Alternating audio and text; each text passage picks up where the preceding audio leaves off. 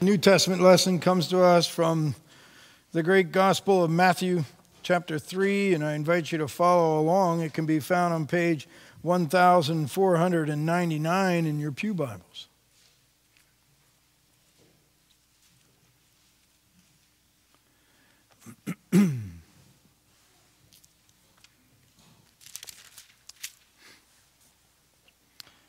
Matthew 3, picking up at verse 13 to the end of the chapter. Hear now God's truth.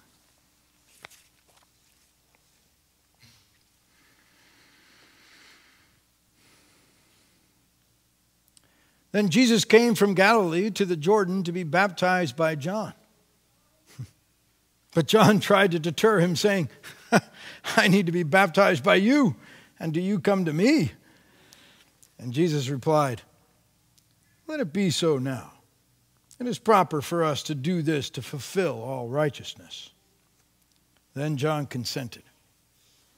As soon as Jesus was baptized, he went up out of the water. At that moment, heaven was opened, and he saw the Spirit of God descending like a dove and lighting on him. And a voice from heaven said, this is my Son, whom I love. With him I am well pleased. This is the word of the Lord. Thanks be to God. I invite you now to join me in prayer. Lord God Almighty, we do thank you so very much for this opportunity we have to gather here in this space, a space that we have allocated to be a place of devotion, of reflection, of challenge, equipment, encouragement, and ultimately to express our utter devotion to you as we seek to glorify you in all that we say and do. So Lord, even now, as we express our thanksgiving for the life that you've given us to live, may our hearts and minds be receptive to your words, so that the words of my mouth and the meditations upon our hearts be made acceptable in your sight. For you are our rock and our Redeemer. Amen.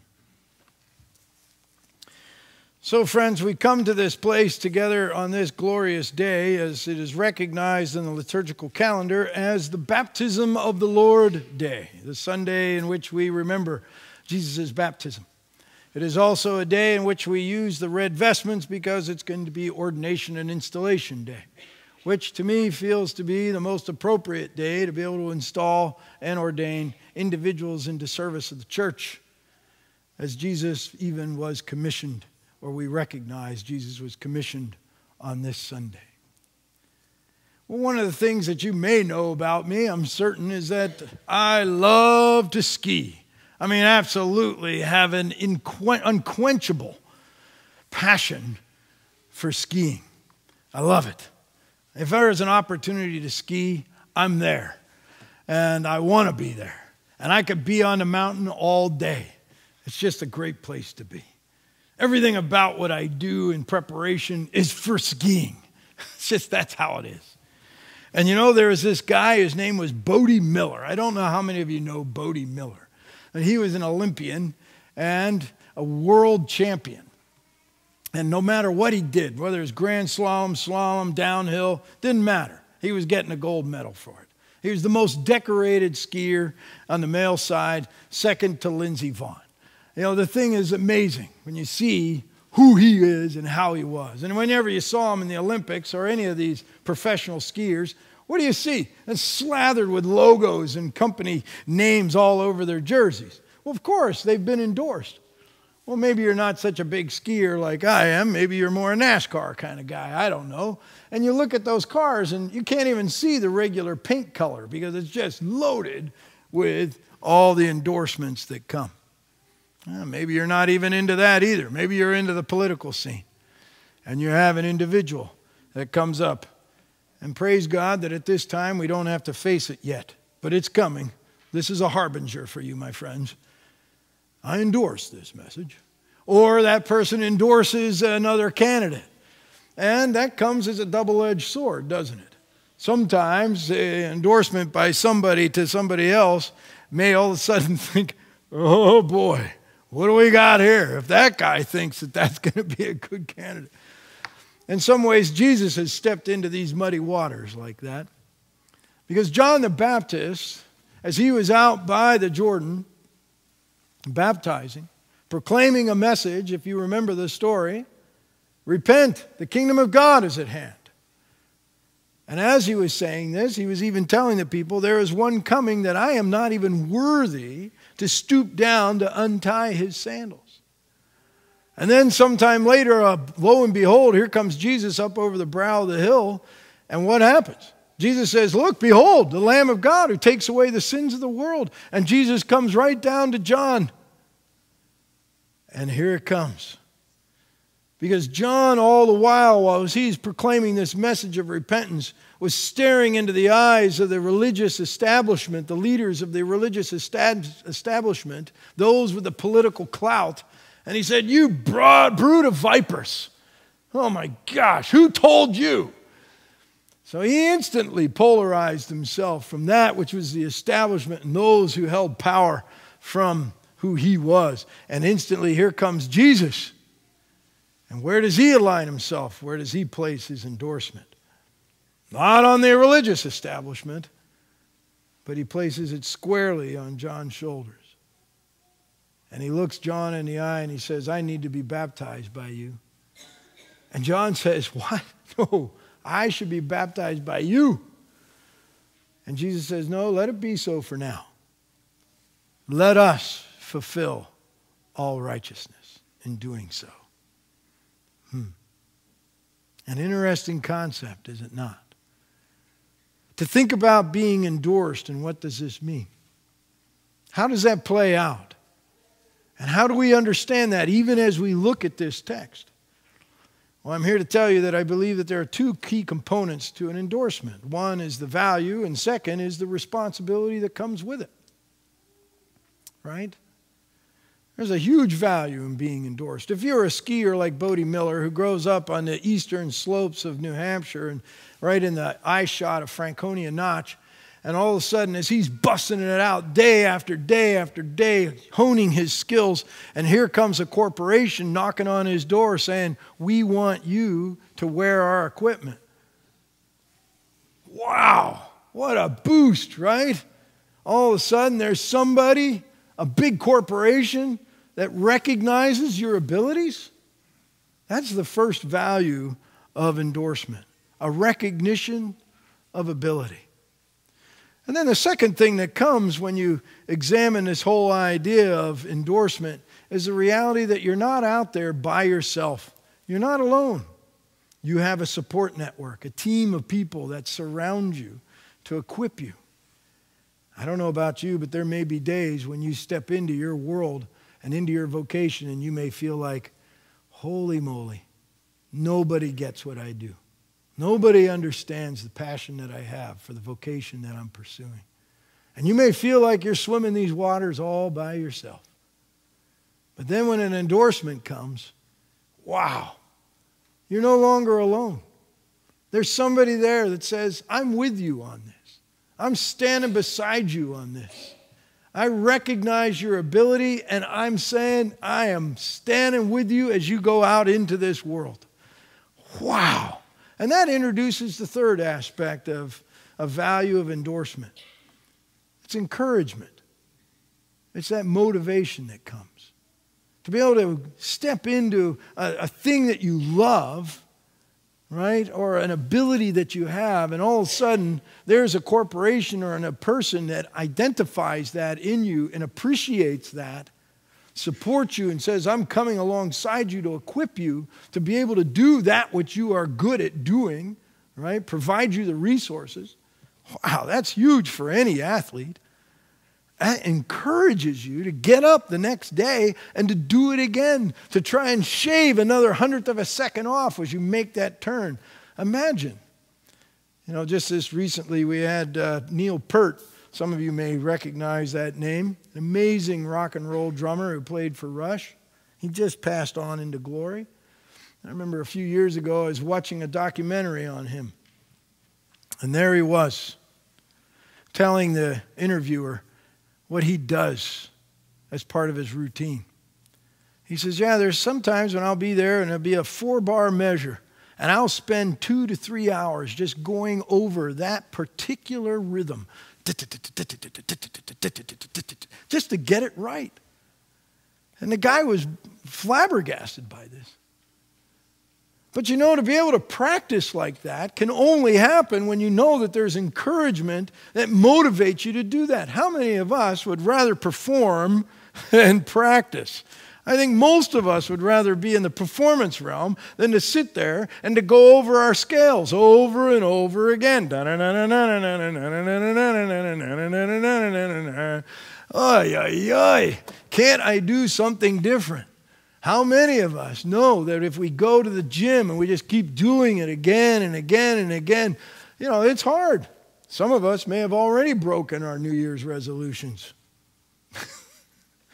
It's no fun to practice. But when somebody comes alongside you and all of a sudden recognizes that, boy, that gets your motor running. You're like, wow, okay, that person notices that I have these abilities. Well, then I better, I'm going to get rolling here. I want to get up and do it again. I'm going to go because I want to keep going. When this leads to the responsibility that comes with being endorsed. So you have this value that comes by having the recognition of your abilities, having somebody stand beside you, support you, that you're not all by yourself, and that you are one who is encouraged and motivated to do what you do. Well, with that encouragement and that motivation to do what you do, to keep on rehearsing, to keep on practicing, to keep on working out, comes a responsibility to stay sharp. Right? Stay sharp. Think about it from a job perspective. There you are. You're coming out of college. You're a little anxious. You've invested all this time into studying a certain particular field, and you put your job application together, you send it out there, and the next thing you know, there's a company X comes by and knocks on your door and says, "We want you." Wow! Somebody recognized my abilities. That's awesome. So you're encouraged right there. With that, you know that there's somebody standing beside you who's going to equip you to do that which you've studied again and again and again to do. So what is it that you do as that professional or as that individual in your line of work? Do you continue to do best practices from 25, 30 years ago? No, you're going to be left in the dirt. You know, your employer's going to come to you and say, "What are you doing?"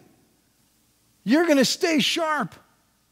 You're going to keep on studying. You're going to keep on the cutting edge of your certain particular vocation so that you will always be able to receive that endorsement by that corporation. You're never going to settle down.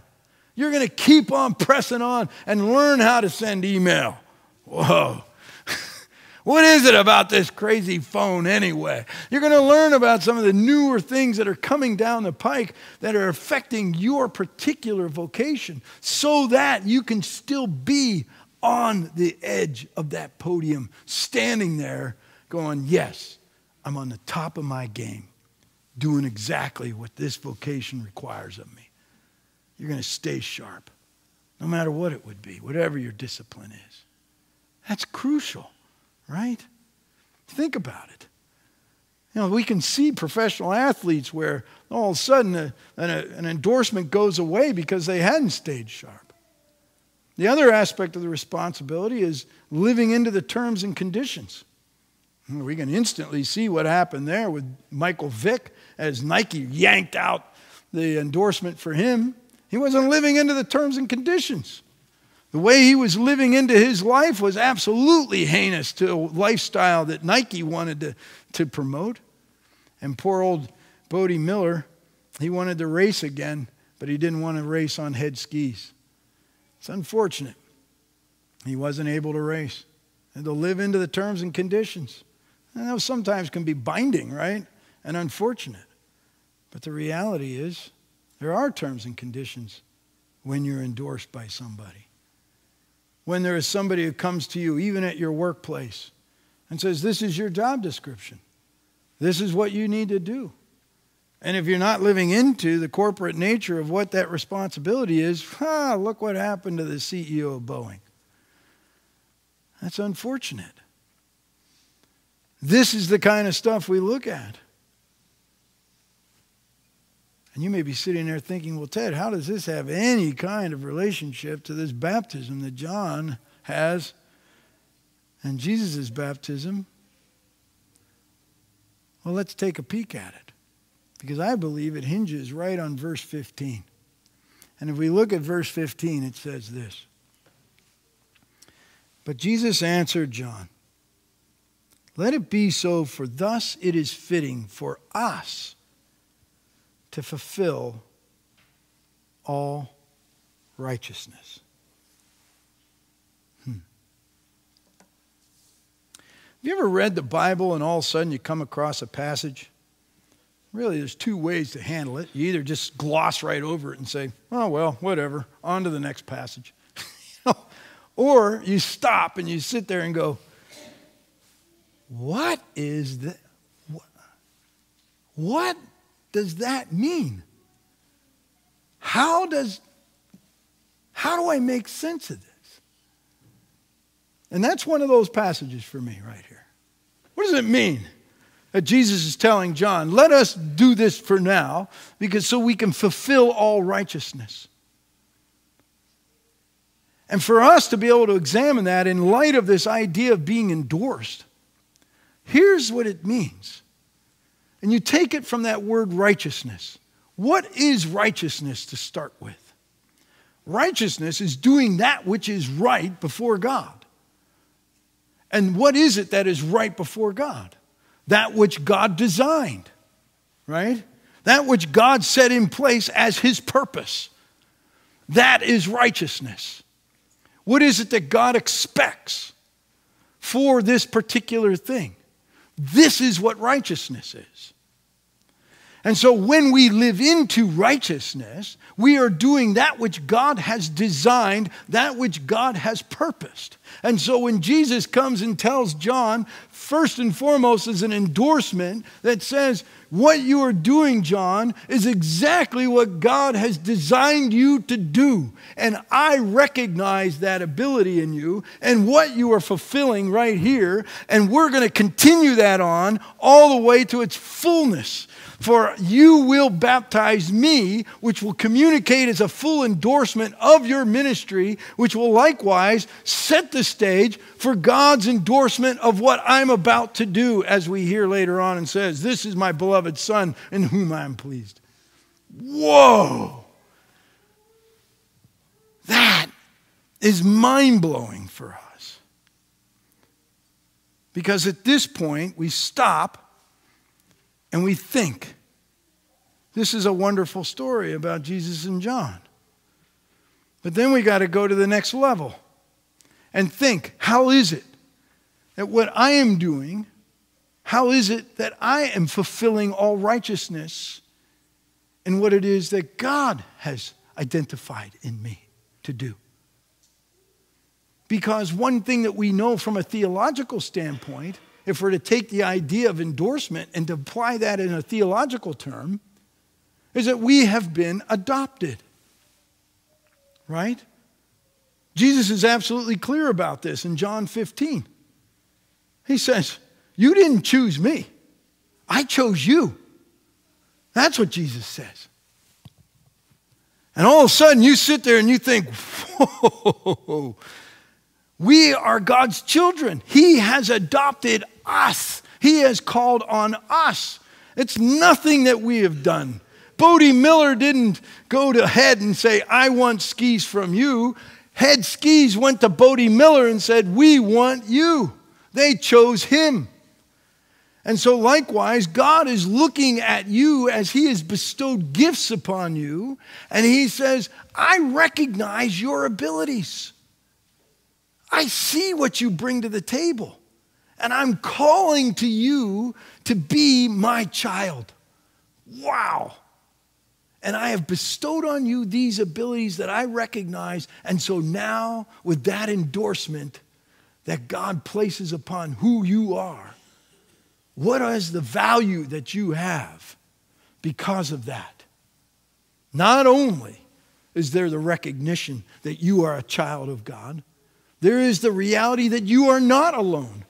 No matter how far deep into the dark world of loneliness that you may find yourself, you are never away from God. Isn't that what David writes in Psalm 23? Though I go through the valley of darkness, the shadow of death, you are with me.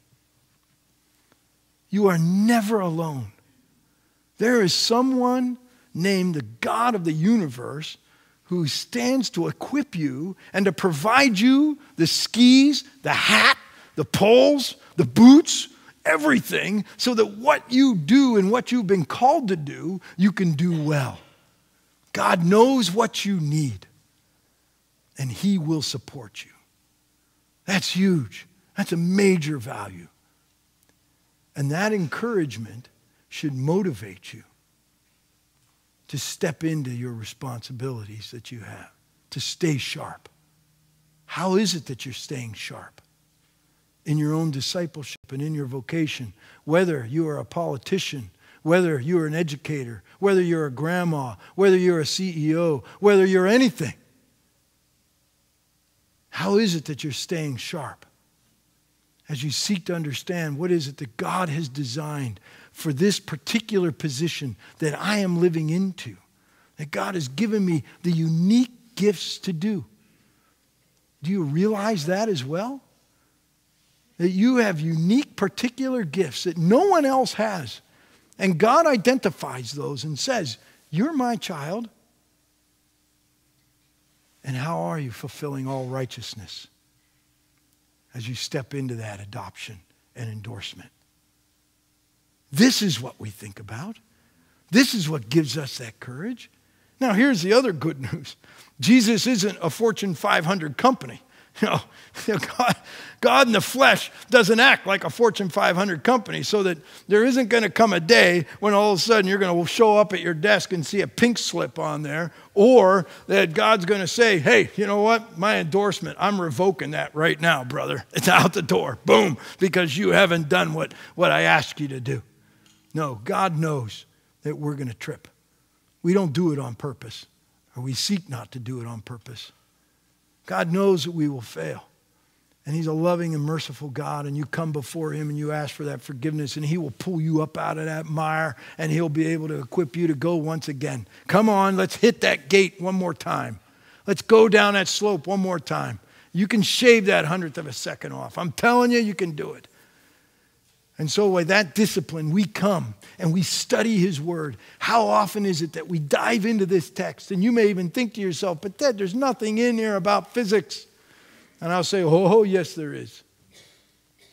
And you step into this Word and you begin to examine the reality of how it is that God established a natural order of things. And how does that play out when we have the laws of physics at play and God establishing those laws for a particular reason?